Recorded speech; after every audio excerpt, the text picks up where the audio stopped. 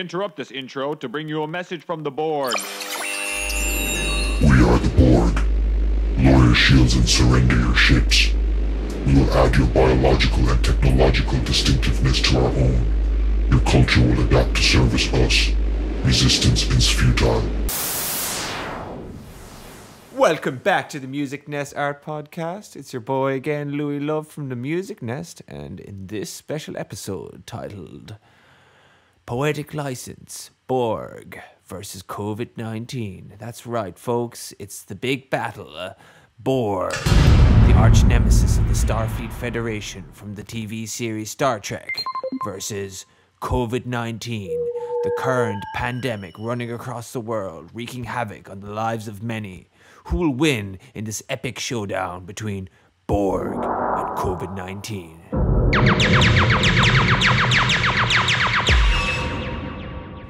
So to give a bit of background on this nonsense podcast that I'm making right now, we're making a comparative analysis between Borg, who are these species from the sci-fi TV drama Star Trek.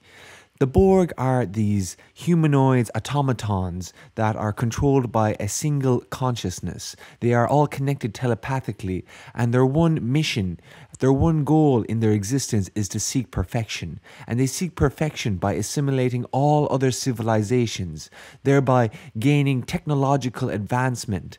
Any cultural uniqueness that another civilization may have will be added to their own.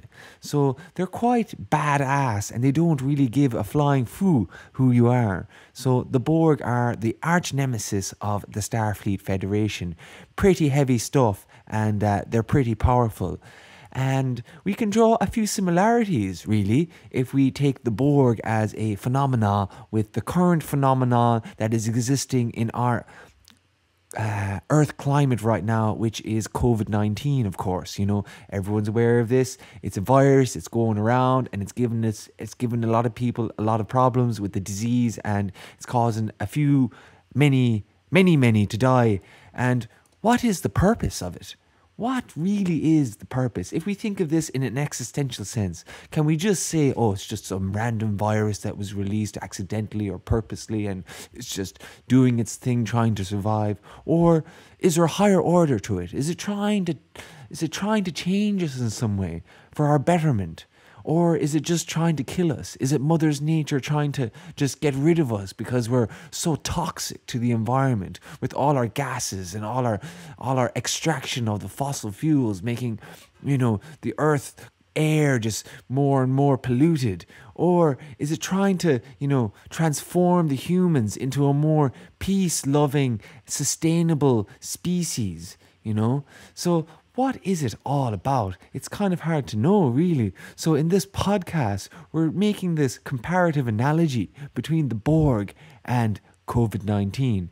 Both are kind of assimilating other civilizations in a sense. Of course, you know, COVID-19 is just going into the lungs of people and, you know, wreaking havoc and, you know, having a heyday with their lungs and using their cells to manufacture more of themselves, you know, more virus, spread it out everywhere and go fucking crazy. But fuck hell, now we have the old Borg, you know, and they're pretty mad at it too, just going around the galaxy and just wreaking havoc and just not giving a fuck and flying, you know, about who you are and what you might be and maybe if you're a nice person or not. They're just there to assimilate you, take your technology and just, you know, seek their own agenda. So, you know, that's what's going on here. And to give you the poem of COVID-19, it's a poem that was sent to me a while back from my godmother, would you believe? So shout out there, godmother. I'll leave her name out of it just in case she doesn't want to be on the old podcast. But I got this poem and it struck me very deeply because it took a perspective of that COVID-19 is not a harmful, well, of course it's harmful, but it's not like this, you know, evil thing, this scourge on the earth. It's here to help us, you know, it's here to give us a perspective. And in some ways, you know, us as humans, as a collective society, we've kind of lost our path, really, you know, like we're all driven, we're all educated to, you know, you have to grow up, you have to have a good education, get a good job, you know, make make good money, build a house, have a baby, and repeat, and all the while we're all rushing to do that, and we're just forgetting about the world that we live in. We're, taking full advantage of the earth's resources without giving a flying fuck about, the damage that it does, and especially for our future children, if we keep depleting the fossil fuels, there's not going to be much. The Great Barrier Reef is almost completely bleached out. We're doing a pretty good job of killing this earth. So maybe the COVID-19 is here to transform our way of seeing things. All in all, it could be an accident. Probably it is an accident. But, there's a higher order to things. That's my belief anyway.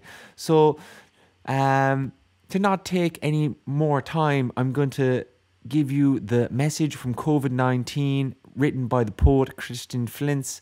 Don't know how to pronounce it. We'll just go with that.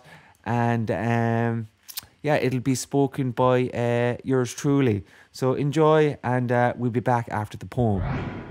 Stop. Just stop. It is no longer a request. It is a mandate. We will help you. We will bring the supersonic high-speed merry-go-round to a halt. We will stop the planes, the trains, the schools, the malls, the meetings, the frenetic, furied rush of illusions and obligations that keep you from hearing our single and shared beating heart, the way we breathe together in unison. Our obligation is to each other, as it has always been, even though you have forgotten. We will interrupt this broadcast, the endless, cacophonous broadcast of divisions and distractions, to bring you this long breaking news. We are not well. None of us. All of us are suffering. Last year, the firestorms that scorched the lungs of the earth did not give you pause, nor the typhoons in Africa, China, Japan, nor the fever climates in Japan and India. You have not been listening. It is hard to listen when you are so busy all the time, hustling to uphold the comforts and conveniences that scaffold your lives, but the foundation is giving way, buckling under the weight of your needs and desires. We will help you. We will bring the firestorms to your body. We will bring the fever to your body. We will bring the burning, searing, and folding to your lungs that you might hear. We are not well. Despite what you may think or feel, we are not the enemy. We are messenger. We are ally. We are a balancing force. We are asking you to stop, to be still, to listen, to move beyond your individual concerns and consider the concerns of all, to be with your ignorance, to find your humility, to relinquish your thinking minds and travel deep into the mind of the heart. To look into the sky, streaked with fewer planes, and see it, to notice its condition, clear, smoky, smoggy, rainy? How much do you need it to be healthy so that you may also be healthy? To look at a tree and see it, to notice its condition, how does its health contribute to the health of the sky? To the air you need to be healthy. To visit a river and see it, to notice its condition, clear, clean, murky, polluted? How much do you need it to be healthy so that you may also be healthy? How does its health contribute to the health of the tree? Who contributes to the health of the sky so that you may also be healthy? Many are afraid now. Do not demonize your fear, and also do not let it rule you. Instead, let it speak to you in your stillness. Listen for its wisdom, what it might be telling you about what is at work, at issue, at risk, beyond the threats of personal inconvenience and illness. As the health of the tree, the river, the sky tells you about the quality of your own health. What might the quality of your health tell you about the health of the rivers, the trees, the sky, and the all of us who share this planet with you? Stop. Notice if you are resisting. Notice what you are resisting. Ask why. Stop. Just stop. Be still. Listen. Ask us what we might teach you about illness and healing, about what might be required so that all may be well. We will help you if you listen.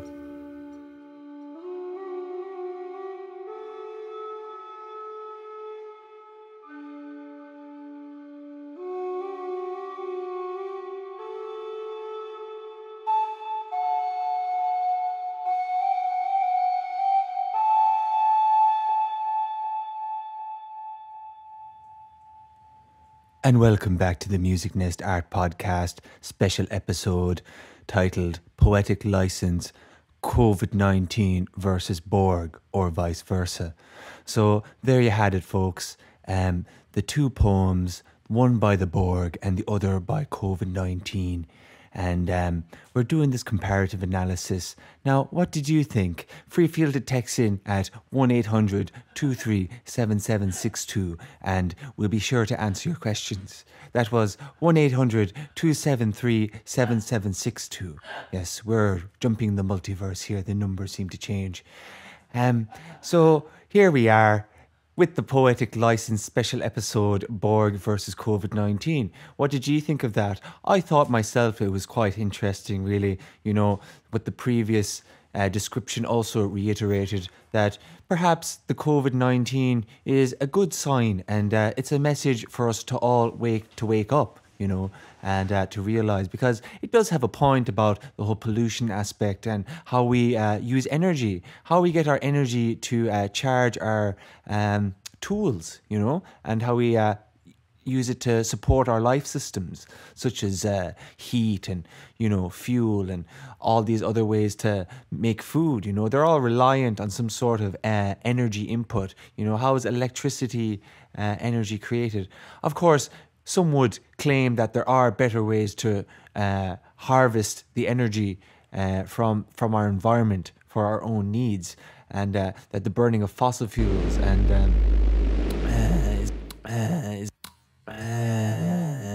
is not the best way. Of course, there is a sustainable movement out there, and recently I actually watched a documentary called Planet of the Humans. And it talked about how renewable energy really isn't renewable, in that the way to use renewable energy in a lot of ways used by a lot of companies is actually using a lot of fossil fuels to exercise the machinery that is green, you know, like biomass and something, you know, turning like wood from the trees into like fuel to burn and whatnot. But yet the machinery used to chop down the trees and whatnot are all like dependent on fossil fuels such as crude oil. So it didn't really make any sense. Whether it's true or not, I've no idea, but it was very alarming to learn that. So like the Borg have their own nanobots, and these are nano-probed into you, and what they do is they simulate your body, you know. So in some ways, it's kind of like a virus. That's another comparative analysis we can make with COVID-19. Of course, COVID-19 is virus. Sorry there, no, it's not a virus, actually. It's the disease, and the virus causes the disease. The virus is SARS-CoV-2, FY. A virus is just a simple set of instructions, you know, some RNA, DNA, and like by themselves, they don't really do anything. So the scientists say.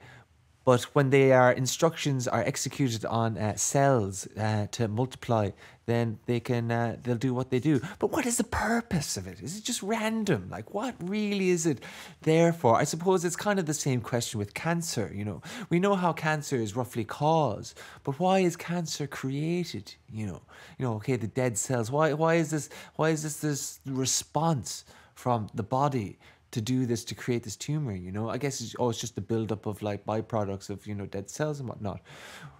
Perhaps, but I'm trying to poke at the deeper aspect of what, you know, the virus is, you know, or the cancer, or what's the function. You know, maybe it's just wishful thinking, and, you know, it's just the capacity of the human to try and inspire meaning into everything that is, you know, meaningless, a bit nihilistic in view, perhaps, but, you know, carry on, live away, do what you need to do, you know. Is that what the world is in now? Is that have we lost our sense of connection to our spiritual ancestry, you know? You know, go where the dollar goes, mate. You know, honey, that's where I'll go too.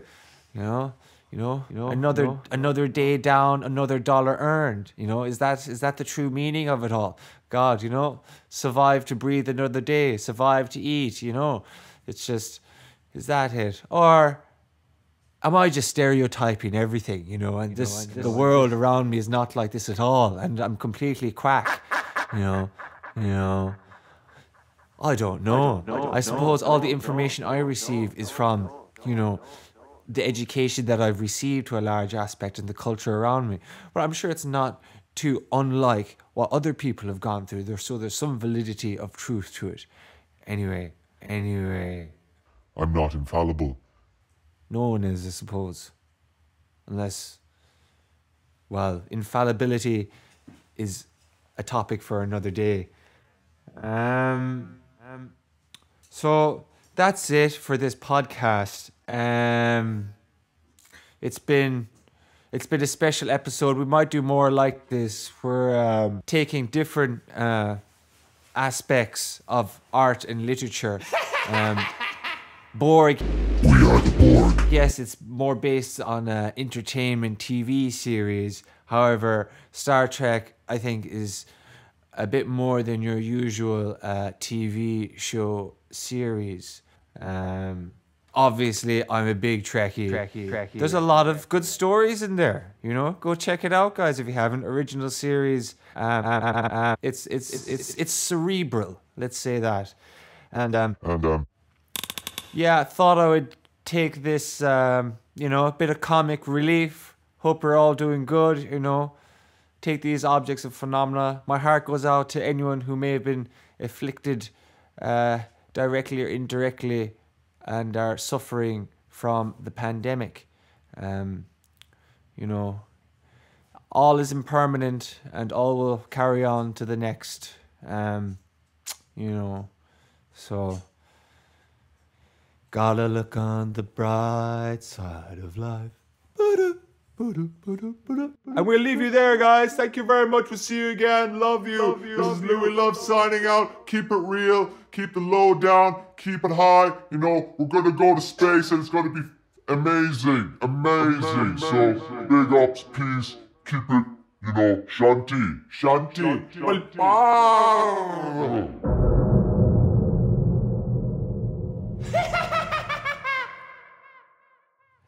Good morning, good afternoon, good evening. Guru Baba here again. And I just want to send love from the deep to you on this crazy time experiencing around the world. And to take you out from this podcast, I know a little bit mad this one, but hey, sure, poetic license. We have this track called Clown Clock the Timekeeper by the band Automagic from Taiwan. Please enjoy.